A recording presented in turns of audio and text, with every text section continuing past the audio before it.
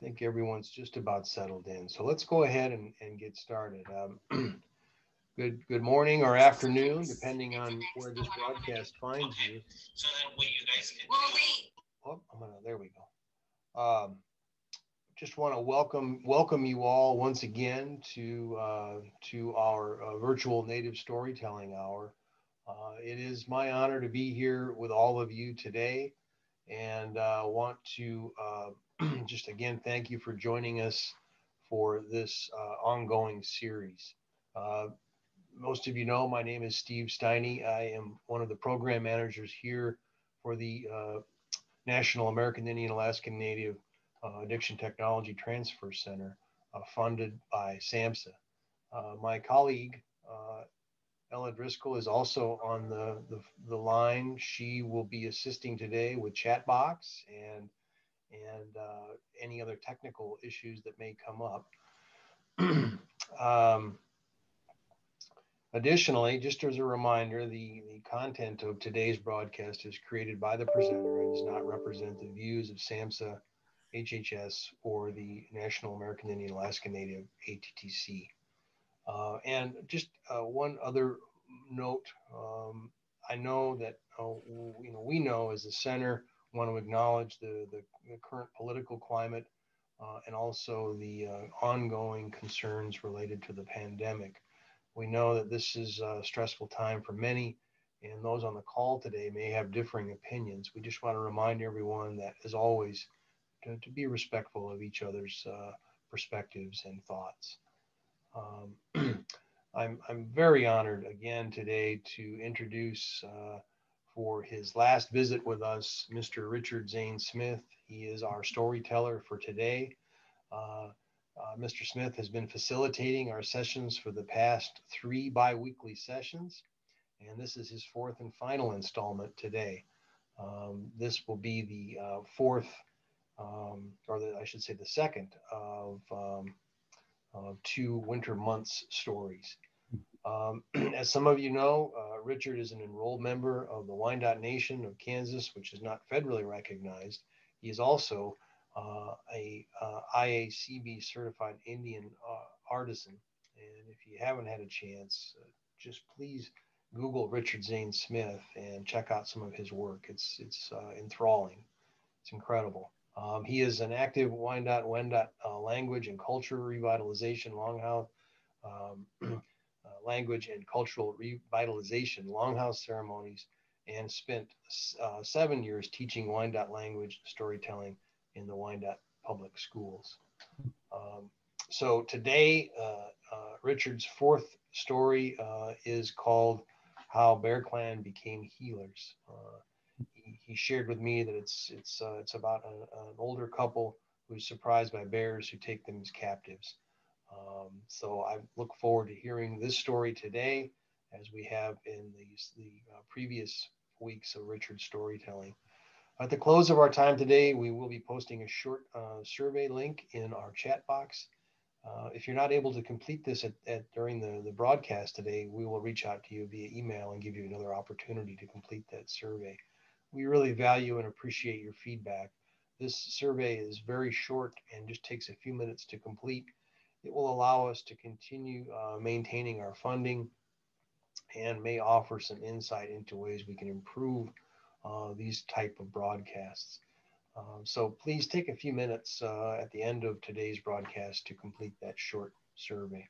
We are going to be saving the conversation from the chat and sharing that with everyone. So please be aware of this when making comments or posting in the chat box. We would, of course, remove any sensitive information from this text if necessary.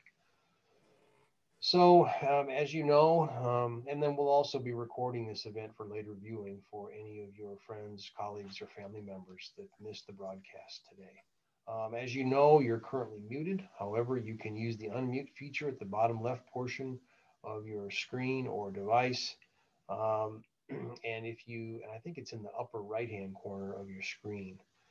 If you have any technical issues during the broadcast today, please let us know and we'll do what we can to address those and make corrections. Just a last piece, just an order of business. Our next storytelling event will be held January 5th, 2021. And we have a really interesting storyteller on the schedule. His name is Kiave Bone. He is from North Carolina. He is Cherokee, and he'll be sharing some stories with us. And I'll just kind of leave that as a cliffhanger. But please, if you are able, feel free to join us for our next installment, January 5th. So with that, I think I've covered everything I needed to. Again, I'm honored to have Richard Zane Smith here with us for our storytelling hour. I will relinquish the floor to him. So thank you. Yeah, Kwekwe Materu. So greetings, everyone. Awaka Shuta. I show you my face. And yeah, in this day and age, literally, right? It's like this little box. So yeah, what I was going to share today, first of all, I wanted to say I'm really honored that you guys are here and you're listening. I hope you hear all right. Does everybody hear fine? Okay. I want to talk about how, well, I'm going to share a story about the Bear Clan, specifically because that's the clan of my mother, which is, of course, you know, we're matriarchal. So that's our clan. And among the Wyandot and among a lot of other tribes too, the Bears kind of play a special place in our culture for being medicine keepers. And our word for medicine is no quat, de no quat. So first of all, just kind of, I want to talk to you a little bit about our clans. And originally the Wyandot had 12 clans. Now there is some argument about that because some of them don't exist anymore. And some of them might be sub-clans. And that happened a lot where families would drift off. And so we actually have 5 turtle clans. We've got the Amarure Angyawish, which is the big mossback turtle. We've got the striped turtle, which you see up in Ontario. We have a speckled turtle, which also is up there. They're small turtles. It's also called the small turtle. We have the prairie turtle, which is the box turtle. And we have a mud turtle. Now, again, no, the mud turtle doesn't exist anymore. Sometimes it was referred to as the soft-shelled turtle. So it's either a soft-shelled turtle or it's a turtle that we know in our stories, it's the one who dug a hole so that the sun could come down into, because it was burning up all the people up there, you know, and it was too hot. So, but anyway, so that's just the turtle clans. And then we have the deer, the bear, we have the beaver and porcupine, and we have the snake clan, and we have Narisqua, the wolf clan. So I believe that's all of them there. These are the ones that were really important. And each one of them, each clan had its own particular gatherings. They would meet together. They had specific duties in the community. A lot of this is lost. So we have some memories. We know that among the Deer clan, this is where a lot of the leaders, and we're talking about people who were like, you know, that a community would elect to be their spokesman. The clan mothers would allow this person to be a spokesman over a certain number of villages, sort of like a head chief. We don't like to use the word chief because it's kind of, it makes it sound like a boss, you know, or something, where ours were much more about, no, the chief was a spokesman of the clan mother, basically. And whatever she was saying that this is what needed to be spoken, that's what he did. He spoke, that's what he said. And if he didn't do his job, he would have his headdress removed. And that's, there's still the Mohawk word for a clan mother is the one who holds the horns. And so the clan person who was chosen to be a spokesman would wear a headdress that had these little horns, usually just little deer horns on the side. And that was his mark of distinction. It wasn't like a crown of glory kind of thing. It was just like, okay, he's one of our spokesmen in the village. And it's funny because nobody wanted to do that. Nobody wanted to be chosen to be a Klan spokesman because it meant trudging through the snow and and just opening your house up, feeding all these people. And everybody would much rather be chosen by the Klan mothers to be a hunter or a fisherman or even a warrior. But no, not a rep. I don't want to be a rep. I don't want to have to say what she says. But it was an honorable position. And but anyway, the Deer Clan was that. We again, there's the Turtle Clan. There's turtle clans, of course, and each one of them had some purpose. We know that the small turtle, the speckled turtle, was the one who created the sun. So a lot of these stories that we have to do with the foundation of what these clans are all about. And the deer, and what how it was the first. It was a leader. It was the one that first got into the sky and became one of the constellations. And the other animals, the clan animals, followed her lead. But so it's just interesting, and it's been said among our faith keepers and our clan mother people. They say that to understand the names of our people, the names we give during our green corn ceremony, usually if we had all the names that were given, and you put them all together, it would tell a story, because our names are more like he does this or she does that. This is what she does. And it refers to an act of an animal, that clan that she's a part of. So it actually remembers, it's a remembrance of these stories. So anyway, that's a little background. The Bear Clan, of course, like I said, was considered the medicine keepers. And I noticed that among Navajos too, as well. That's something that they consider the bear as being, a keeper of medicines. So I know it happens in other cultures as well. I have a story about that one, but that I might not have time for that. But let's get to the story. This is a time, long time ago, of course, when the people lived up in the colder countries up in Ontario. And this is a time when the people would live in small villages, some not so small, but they were palisaded villages. And they, during the summer, everybody had their different tasks and jobs. The women worked mostly in the fields and that. And they took care of the pottery making and also raising children, this kind of thing. The men were assigned tasks to go do stuff, so they were sent out. So a lot of times there were not a lot of men in the villages during the summer. Well, as it happens, men met women, and just sometimes when a man met a woman, it was just amazing. It's like magic. It's almost like magic, but it's also like the most natural thing in the world. And this is one couple who met like that. They were each from different villages. And I don't like to say fell in love because it has this kind of a weird connotation, but it's just like they knew they were for each other. And when they did come together, we didn't have big complicated marriage ceremonies or anything like that. Usually it was the clan mother of the woman who decided, yeah, he's the keeper. All right, he can live with us. Now he would be an uncle there, in that longhouse. So he lived with the woman, but he also was kind of the uncle there. He was his kids, or not his kids, his family, his sister, his brothers, and that.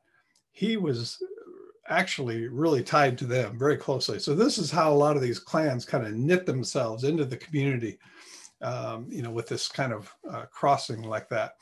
So he's living in a home basically that's of his wife's clan. Well, this couple was very close, like I said, and they were just with each other all the time.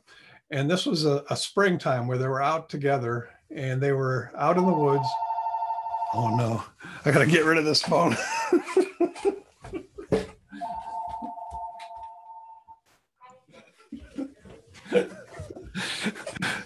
Sorry about that. Okay. So anyway, where was I? Oh yeah. Okay. So it was springtime, and this couple was out in the woods, and they were gathering plants, and it was time for picking strawberry. So they were out with strawberries, and they were together. It was quiet, and all of a sudden, in the woods, 4 bear just came right toward them. I mean, they looked around and they realized, they were in trouble.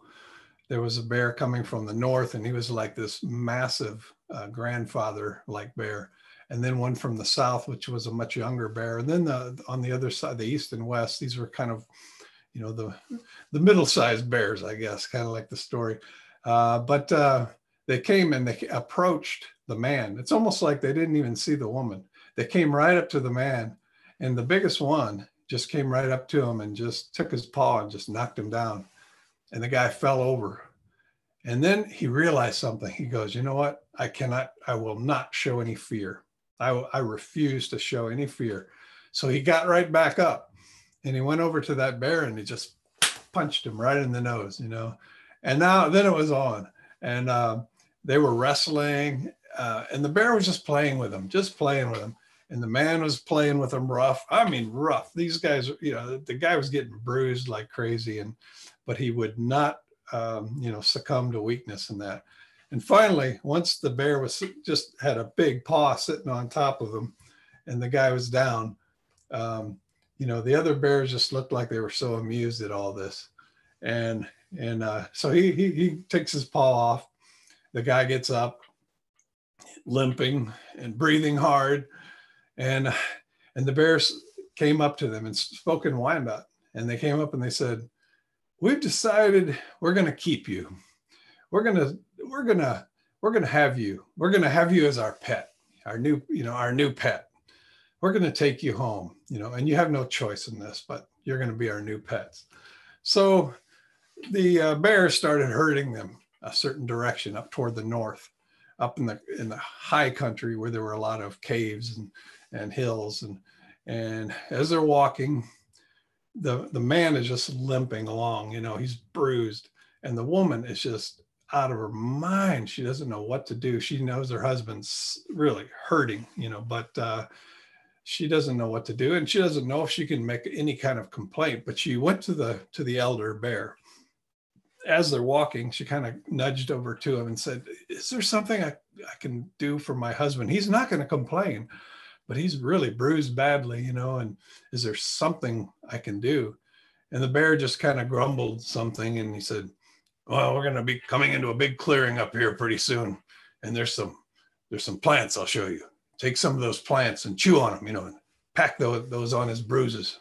You'll see, it'll take care of it. So she was listening really carefully. She just loved her husband. She wanted to see him taken care of. So sure enough, they came into this clearing, and she had to remind him, where's that? No, they know, where's the medicines? Where is that? And the bear just kind of, oh, right over there. See those leaves? Go get those. So he did. Well, she did. She went and got some of the leaves and wadded them up, and then she made a little wad, stuck it in her mouth, and chewed on it. And as they're walking, and then she got him to stop, and she put some of those things, packed them around his bruises, and wrapped his legs and his arms that were so bruised. And they just kept walking. He never groaned. He never complained. He just kept going. And the woman was happy because she had at least done something.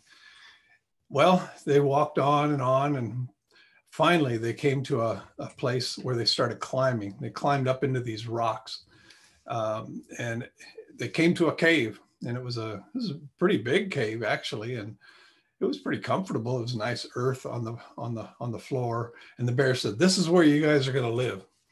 And one of them was just singing the whole way. He kept singing this little song, Yeah, to me, waskin yase, yeah, to me, waskin yase. He just kept singing this the whole way until they got there, and he's just like going on and on. And they understood what he was saying. He was saying, "I want to have a new pet. I want to have a new pet." And they didn't at that time quite understand that he was talking about them, but it became pretty clear, in time. The bears came up to him and says, "This is where you guys are going to stay. We will bring food to you. We'll come and we'll have fun together. We'll wrestle, we'll tumble, and you guys are going to bring entertainment for us, and we'll take care of you though. You'll be fine here. You'll like it here." And so they left him, but before they left, they said, "But here's a warning. If you ever try to escape and try to get out of here, we will kill you. That's it. That's where we draw the line. But we'll have a good time otherwise." So the bears went off and were doing their thing. And the man and the woman were looking at each other in this cave going, "What are we going to do?" But they thought, well, let's just ride it out for now. Let's just see what happens. And so time passed, and the bears were bringing food to them. There was berries that were mashed up, and the cakes dried out in the sun. And so they always had something to eat. But then there was one time, one of the bears came to the man, and he presented him a little berry pad. And he said, "This one is for you only." And the woman was watching, and they gave her something a little different, and she's kind of wondering about it, but she didn't say anything. And of course, the man eats it. And after he eats it, he gets so sick. He is just sick. He's just throwing up. I mean, he's turning green. And the woman is she's just so worried. What's going on here? And so she goes running to the bears, and she says, "My husband is sick. I mean, he looks horrible. Something he ate. What did you give him?" And so the bears were looking at each other kind of, mischievously, like, so, what happened to him? "Oh, come and look, And so the bears came and were looking at him.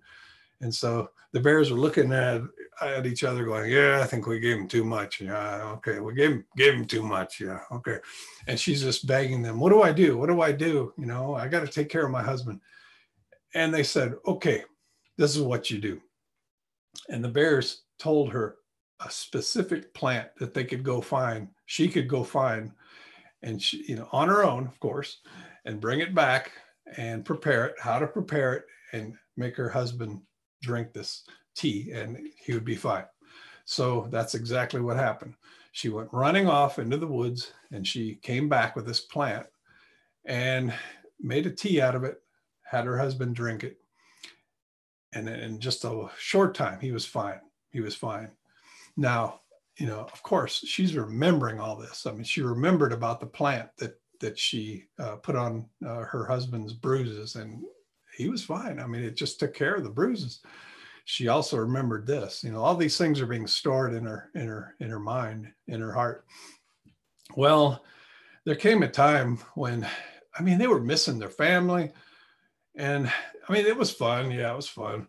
But after a while, you can only live in a cave so long, and they just thought, we got to get out of here. We have to escape. We have to try to escape. We have to do something. We can't live here forever. "Well, you heard what the bear said." And I said, "I know, but we can't live this way either. This is horrible." And so they talked together when the bears weren't around, and they decided, let's make a run for it. The bears go out every morning. They take a certain path, down the mountain, back into the woods. And, once they're gone, they're usually gone for a few hours. Let's take that time. We'll escape. We'll get away. So they planned, and they started putting aside a little bit of food and storing it away. When the bears brought stuff, they would take off a little piece and store it. And finally, the day they decided to do it came, and the bears, they went off to their whatever they were doing out there. Hunting and looking for foods. And the man and the woman said, let's go. And so they went running, and they went the totally opposite direction the bears went. And they're making good time. And they were both feeling pretty strong. and, they felt like they were just about ready to get far enough away that they had lost them. And all of a sudden they heard some noises behind them, and here come the bears. And I mean, they are just running with all the speed they can come. And here they are upon him. And they took the man and they just knocked him down. Again, they just totally ignored her. They knocked him down. And one of them just sat on him and just started just whacking on him, just smacking and smacking and just clawing him with their claws. I mean, the guy was just shredded. He had, pieces of meat hanging on. I mean, it looked like he was just going to be a piece of hamburger and finally she's just begging. She gets on him and just pulls him off, and please, save my husband, don't kill him. And the bears back off and they said, so is this the way you reward those who take care of you and feed you every day? Is this the kind of appreciation you show? Running off, running away? We told you, and she said she was just so distraught. And she just said, what can I do to heal my husband? Look at him there. I mean, he's dying. He's bleeding all over the place. We got to do something. And the bears, they looked at each other and they go, all right, tell her, So one of the bears came and said, this is what you got to do. And the bear gave her the instruction. He said, you have to make splints out of this kind of wood. You have to do this. You have to do that. I mean, all these things that all the instructions that were given were very detailed about certain plants that had to be packed into those wounds and certain things that had to be done. So she did every one of them. And she stitched him up where he was really bleeding horribly. And they're heading back. And I mean, he's just barely walking. But they make it back to the cave. And all during the time, this walk back, one of the bears singing, yeah, to me, waskin, yase, yeah, to me, waskin, yase, and they started to realize they're talking about us, they're saying this is the new pet they want. And it started to make them wonder, if they had pets in the past, because what they're saying is a new pet, it's like, well, Waskenya is a pet. Waskenyase is a new pet. So they started worrying about it a little bit. And the woman started kind of peeking in on some of the conversations when the bears were alone.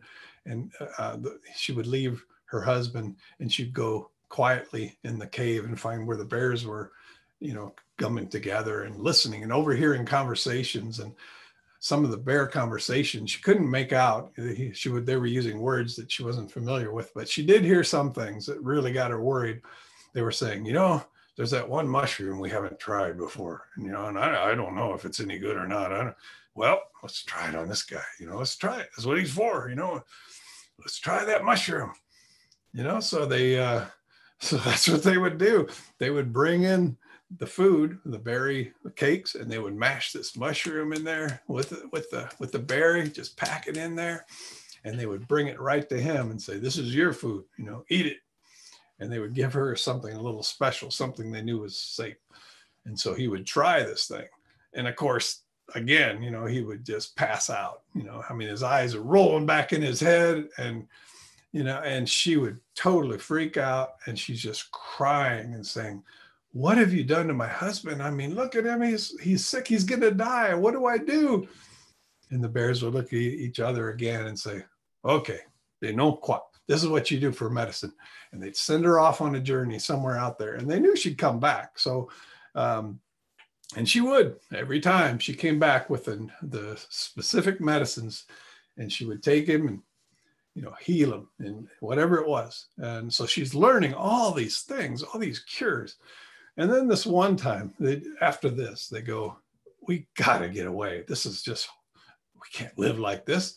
We're like, we're being used, as a captive here. This is not like we're really a part of the family among these bears. They're just using it. We're doing these experiments with it, on us. And so they talked about it. The same thing happened. They said, okay, this time, we went downhill when the bears came after us. Let's go up. Let's start climbing. Let's start climbing the mountain, and we'll get away that way, and we'll confuse them. Well, so the day came, they had set aside some food, they packed it away. And once the bears were gone on their journey, doing what bears do out there, the man and the woman got together and they took off. And this time they started climbing the mountain behind them, and they climbed and they climbed and they climbed, and they're getting higher and higher in the mountains, and they're starting to go over really big rocks, huge rocks. And eventually, they think they're safe. They look behind them, and here come the bears. I mean, it's like they're climbing these rocks like they were just like pillows or something. They just came flying up there. Next thing you know, they're surrounded by these bears. And the biggest one comes up and says, "So is this the way you treat those who take care of you? Is this the way you show, thanks for all that we've done, feeding you and giving you a safe place to live? Just for that, this is what you get." And the bear just went wham, just knocked him. And he went flying over this rock, this rock ledge that they were on. He went down to the bottom. And I mean, the woman was just horrified. It's like, this poor guy, man. I mean, he gets everything. And she went running down to him, and he's laying in a pile. I mean, one leg's sticking this way wrong, and the other arm is going that way wrong. And he's just every bone, it looks like every bone in his body's broken. She went up to him and she's just sobbing, and the bears come down singing again. "Yeah, to me, waskin yase. Yeah, to me, waskin yase." And she comes up to them and she says, please, what do I do to heal my husband? Look at him. I mean, he's got broken bones. He's got one elbow that's just bent the wrong way. And so the bear looked at each other and started telling her, "This is how you do it. This is how you're going to fix him. But why are you guys always trying to get away from us? We make life wonderful for you."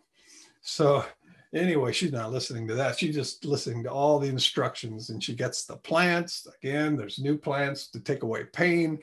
And the bears show her how to set those bones and wrap them and give her, make them strong enough, and they haul them down to the cave, and they put him in there where he heals up.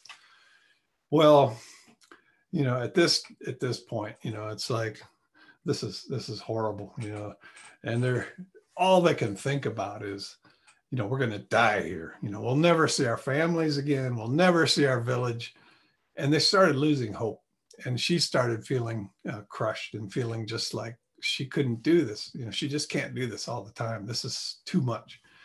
And the bears noticed the change. And even though the man, was restored and healed, and they noticed the change on them.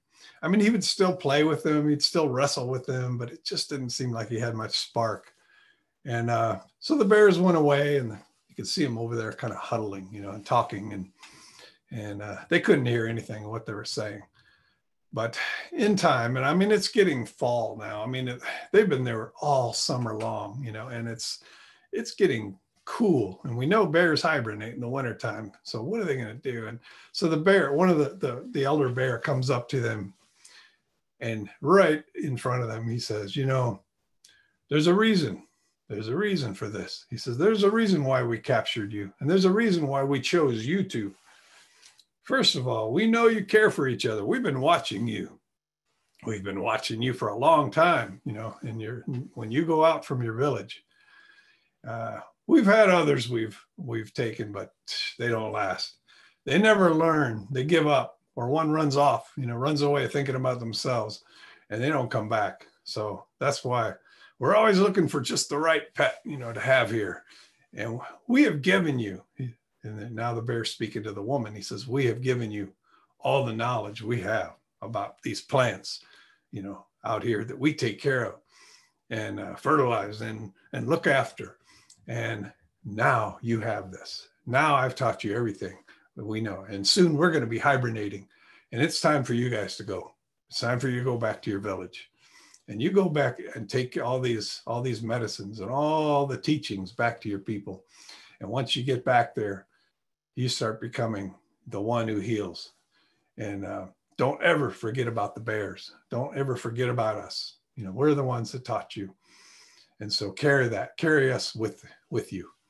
And so that's what they did. They finally packed up and they were allowed to go back home. And the people in the village were so happy to see them. They all thought they were gone, they were dead, you know, and they were so happy to be back, you know, seeing little kids running around again instead of, you know, all these furry animals. It was just so wonderful to be home.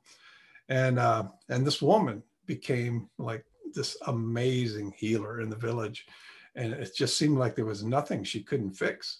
And it was wonderful medicines, powerful medicines, just all out there in the woods they could find. You know, with that knowledge she was given, she was able to become basically the mother of the Bear Clan.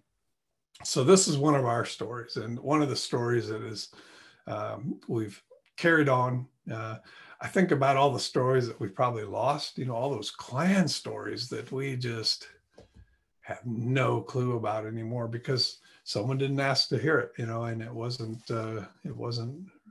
remembered.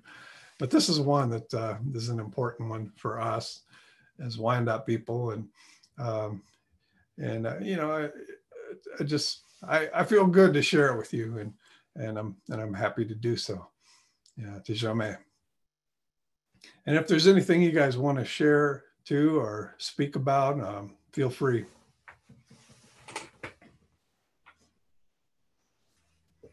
Hey there, Jim.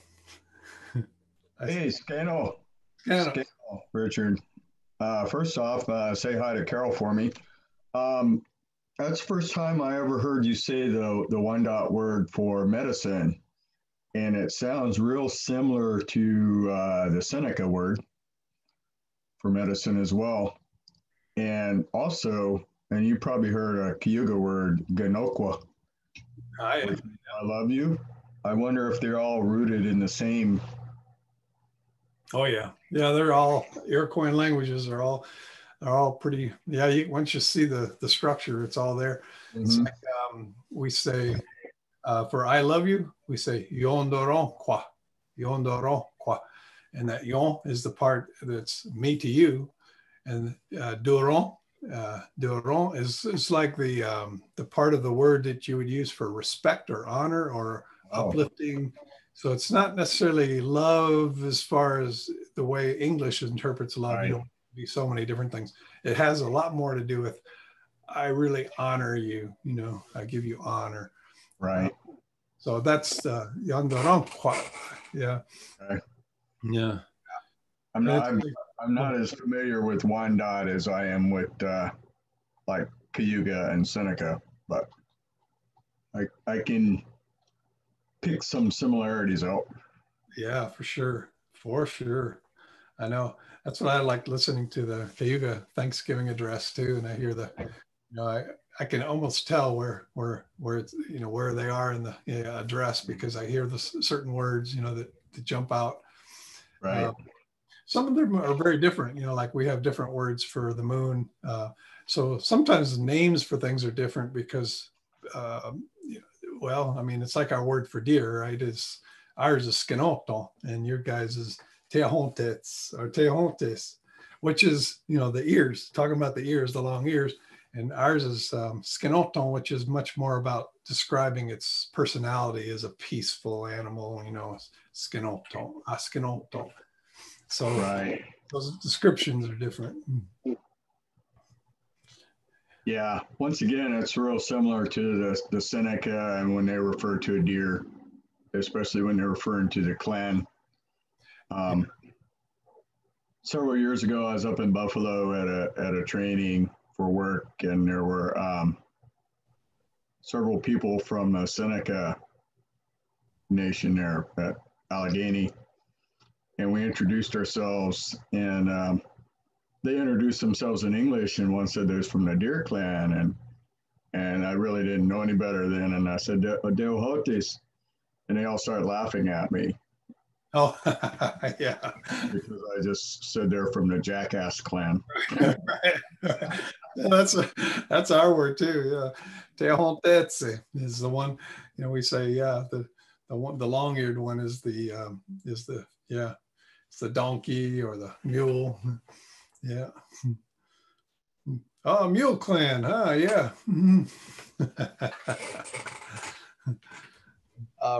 Richard, there's a couple of comments here I wanted to share, and maybe you can address these. One, Alice is asking the title of the story, and I had it, but I wanted to thought maybe you would want to confirm the name and the title of that story. I'm not really sure if there is an actual title for it. So yeah, it would be nice if somebody could come up with a title that kind of wrapped it all up, but maybe about how the bear, let's see. Let's see. Yeah. I don't know how the medicines were given to the Wyandotte, how they became, it'd be like a long, yeah, my idea is going to make it really long. Let's see. How medicines were brought to the Wyandotte, or how the bears brought medicine to the Wyandotte, maybe something like that, maybe. Yeah. And feel free to use the story and, to share it with children or, others, just make sure it's known it's a Wyandotte story, because there's going to be variations of some of these stories, and they will be different, so, because I know we hear a lot of Longhouse stories, and it's like, hey, that sounds like, oh, no, it's a little different. It's like, but sometimes it's those differences are things that like our family left out because they forgot those, or they just didn't think about them at the time, and so some of them are fleshed out, but when you hear other people talking about them, it's like, oh, there's a piece missing in that story. I think this fits in there. This is the part that's missing. So it's kind of neat to hear those. Yeah. Richard, there's another question from George. He asks, could you talk about the significance or the relevance of the Bears song? Yeah. Well, now this is a song that I kind of put in there myself. This is my, but it's Yehe, Yeateme, Waskinyase. Yehe means I want, or it also means I'm thinking about. So it means Yehe. And then Yeateme. Yeateme means to have it, me to have it. And then Waskenya. Waskenya is the word for a pet or even a domestic animal that you would care for. We do have a word for big domestic animals, so that's a little different. But Waskenya, when you say Waskenyase with se on the end of it, that makes it something new. So it's that's just part of it. I just put in the story. So and I don't know, it adds something, I guess, I would imagine they'd be grunting something along their way as they're walking through the woods. So, so yeah, in these storytelling, every time a story is told, people interpret differently, and they also put in their own little expressions, and that's what makes it fun and interesting. And so that you're not just hearing the exact same thing every time too. Each storyteller has their specific things they like to draw attention to. But it was actually from a song that I had put together for the children to sing in school, I want a new pet, and it'll make me happy. So it's kind of like a begging, pleading to the parents, this would really make me happy. I'd be really, really happy about this if I got a new pet. So something to irritate their parents when they get home. Well, and the sentiment behind the song as a bear expresses that anticipated joy. But as the story gets repeated, and I think that song probably is the anchor for what a lot of the kids take away, as well as adults. Yeah. But it has a different relevance, I would think, to the people who hear it in the future as sort of an omen of possession and the desire to control, and the potential, both positive and negatives of that. Yeah, yeah, for sure. Yeah, once you start realizing they're singing about us, it's like, whoa, oh, wait a minute. Thank you. Yeah, you're welcome.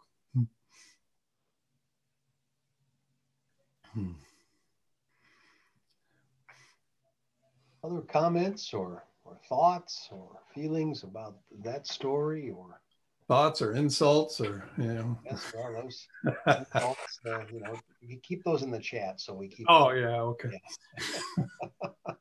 Well, you know, I've really appreciated it, and you know, these things are so important to me. I love the stories, you know, and you know, of course, these are kind of times, you know, that we would have our stomp dances and our, you know, our social dances, and so sometimes between songs, you know, somebody will stand up and give a little story. Sometimes it's a little too chaotic at that moment to tell stories because there's so much noise going on and everybody's either eating or they're chatting. But in a smaller gathering, it really works pretty nicely to set aside some time to throw some of those winter stories. The winter stories, we say, are the ones where the animals talk, you know, they speak. So historical stories or whatever, that's different. You can tell those anytime, you know, stuff that happened and things your ancestors remembered. But yeah, once the animals start talking, those are wintertime.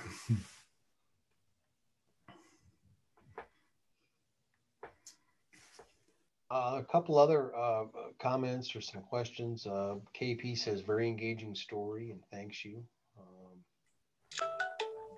There's a question here from Eric. He asks, are there any stories related to holidays or holidays in Indian country? That's a good question. Our, you know, of course, our holidays would be our Thanksgiving gatherings. So, but as far as stories, well, I mean, we do have related stories, right? Like about the maple, you know, we have our maple ceremony where we gather that sap and we boil, and then you know, so we do that and we make syrup and or sugar, and we have a ceremony that comes after that where we pass around a little drink, you know, so everyone gets a chance to have a little sip of that, and we give thanks. We give a special Thanksgiving address and that. So we do have stories about, you know, that those maple, when they were first made, our creator, you know, made them just like pure syrup coming out of those trees, and then it was his brother, you know, the ornery one, you know, the light side and the dark side of things, you know, here the dark side decided to, you know, water those down, poured all this water in the trees and made them so you have to really work for it, which is probably good for us anyway. But so, you know, things like that. Sometimes things will relate, but yeah, I don't know any stories that actually relate to one of those ceremonies.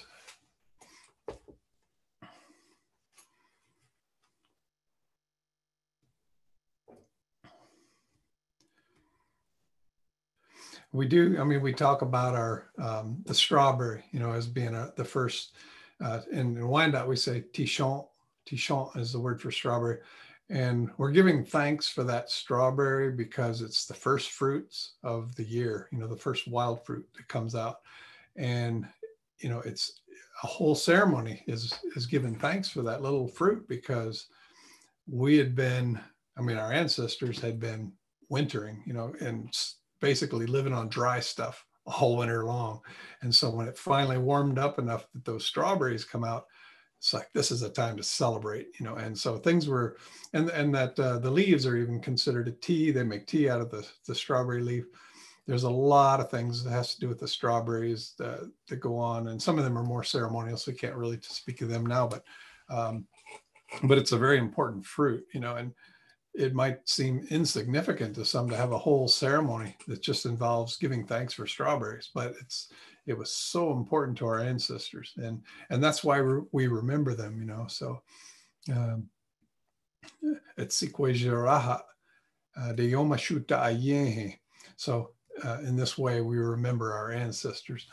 So yeah, and the blackberry, you know, that's the plant that comes out in the middle of summer when the moon, it's the full moon ceremony, but it's a time where we give thanks for our grandmother moon, and basically the one who, she controls the seasons, and also, a woman's periods, and, so the birth cycles of things.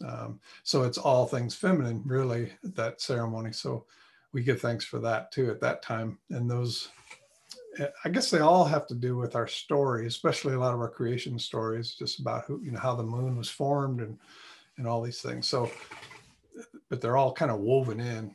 It's really hard to just take out little pieces. And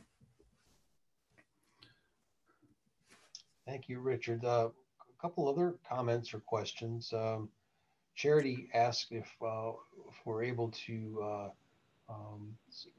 see these recordings or share them with others, and we are able to do this through our YouTube, ATTC YouTube archive. So maybe Ella, if you wanted to post that link for folks there, if they wanted to go and check out some previous broadcasts, you could share it in that way. Yeah. I think that'd be great. I think it would be important for people to, respect our protocols. That there are some stories that we just shouldn't be telling in the summertime. I know there are some people that feel no difference at all, about one story to another, but to respect us, and this is what we're trying to do. When we're trying to revive our culture, we're trying to revive everything, so we're trying to, everything has a context. And so these stories do have a context. So it is important that this would be something for wintertime, these stories. The last two anyway. Yeah, we wouldn't have had the European holidays. Those are kind of like foreign things. Even if you think about it, English language is a foreign language here. Right. That's right. Yeah, sure is.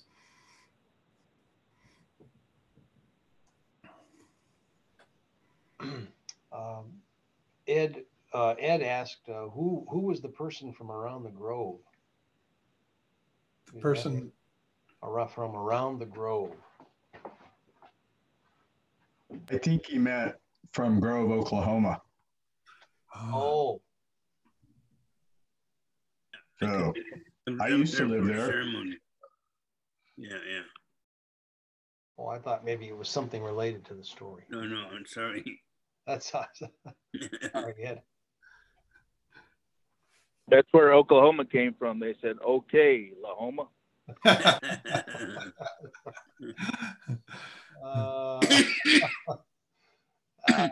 Thanks. I needed that one.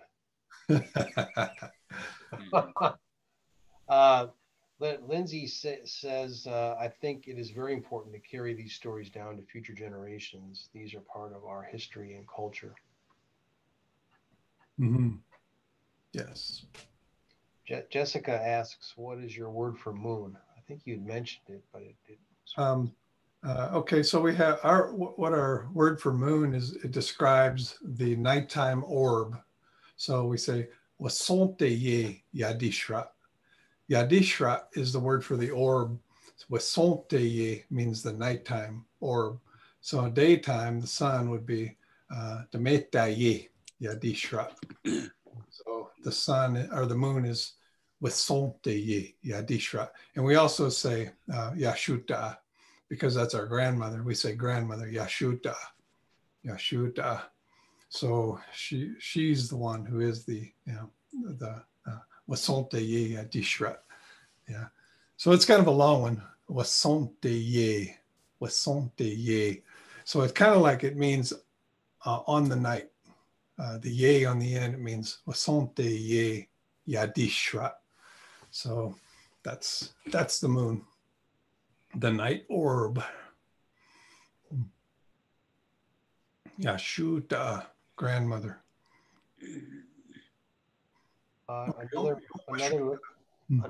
Thank you, Richard. Another listener makes the comment that she says these stories are also part of healing. Mm-hmm. Yes.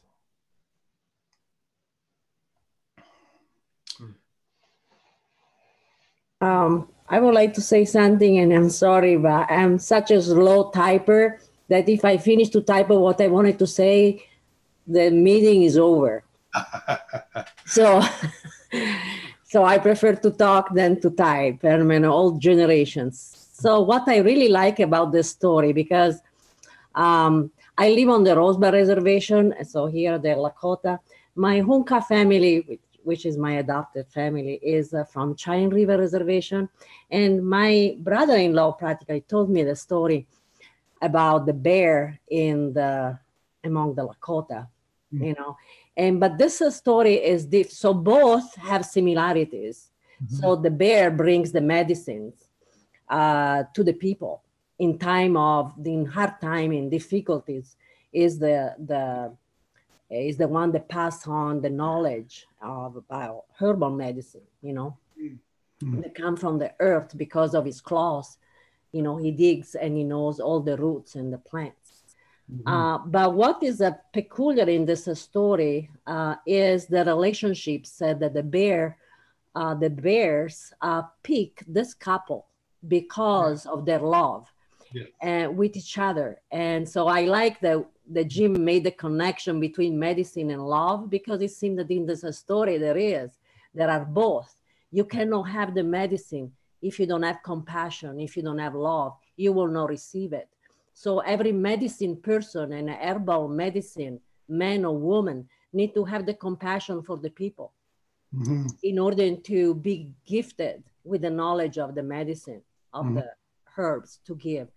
And it's interesting that the man, so the husband, is the one that has to endure all the sicknesses, you know, in order for the woman to ask for help, you know, and feel the compassion for him and go to the bear with her love for her husband to receive the knowledge. And she received it because she loves him.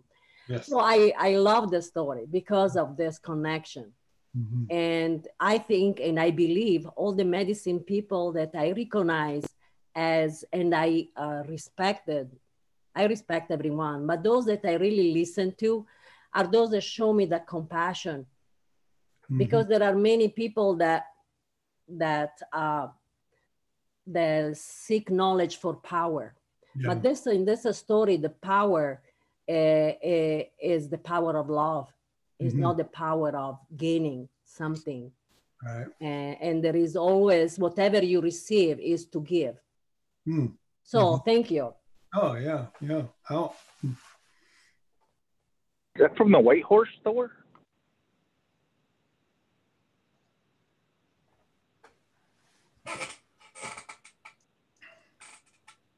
What was that, Sean? Did she work at that store in Rosebud before that? What is it, Wild Horse or White Horse or something like that?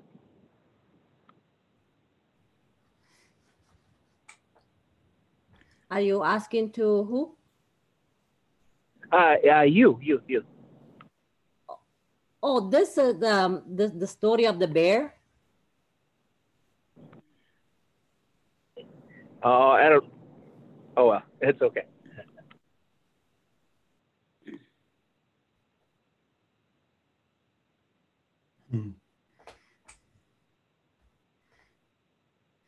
We do find that. Way, I wanted to know if I could say something. Can I be heard?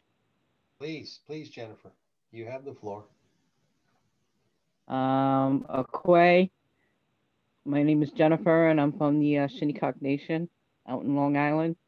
And I love your story. It's an absolutely beautiful story. But you said something, however, you said something in the beginning that how, you know, people don't really ask to hear stories like that. And I just want to say that I don't think it's the fact that they don't ask.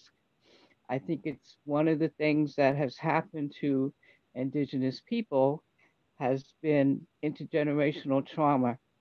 And because of that, because our ancestors were told not to speak their language, not to tell these stories, and because of that, they were not able to pass some of these stories down to generations to generations.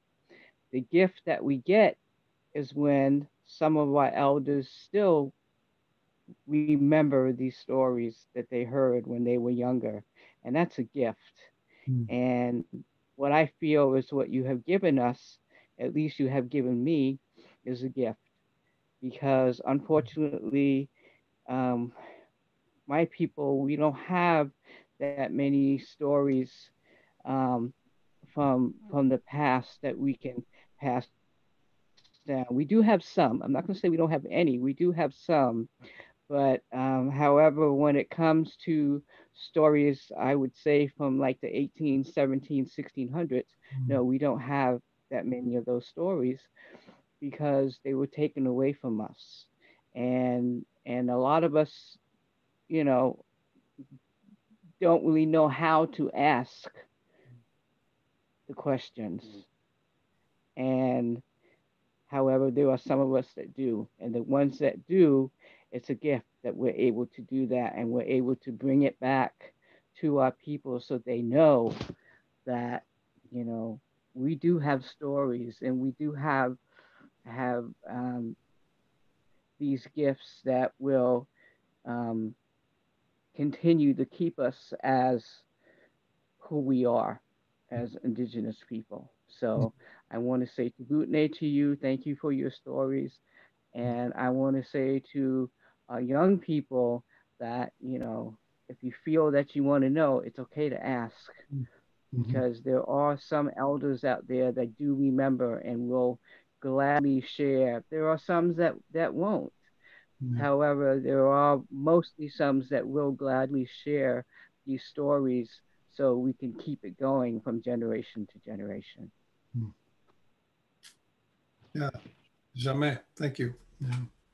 Thank you, Jennifer. Well, I do know a lot of time it's like you hear people all over the country saying that they've lost so much and that they can never get it back. Within our tribe here, we believe that's not true. We're always told from childhood that we need to go out there and fast every year. We need to learn that kind of way and to be able to get that knowledge from the spirits. And that old knowledge will come back, the old medicines, the old ways, the old ceremonies, and all those things. I mean, and it's true. I've seen that. I mean, our tribe, even though we might still have some, but our tribe used to be, we had some people that were, you know, kind of from the Medewan Society, but they said that when we were at our very strongest was way before that. And I've seen ceremonies come back at that much earlier than the Medewan Society was.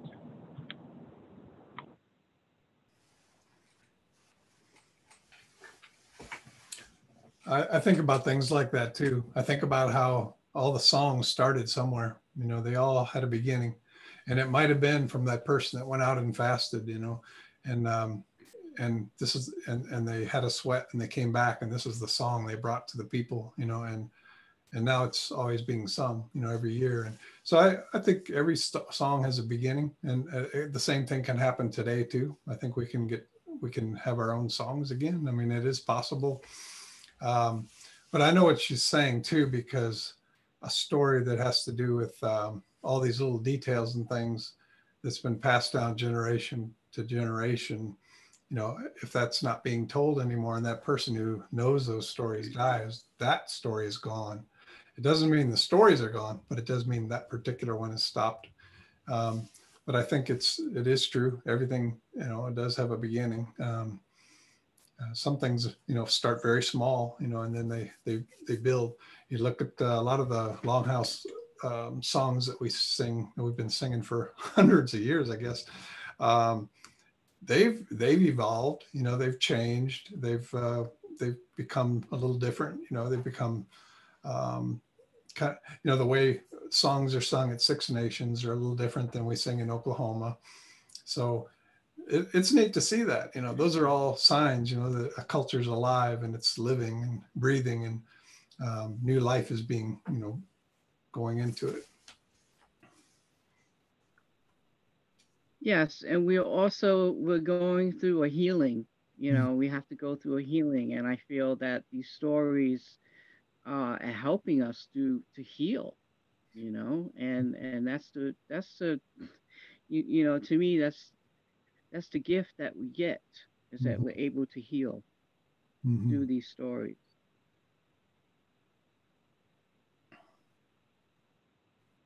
Thank you again, Jennifer. And Sean, thanks for being on today too. Sean's our co-director here at the center, so happy to have you on the call today, or the broadcast today, Sean. Appreciate it. We are at the top and past the top of the hour, so there's still some really great comments coming in.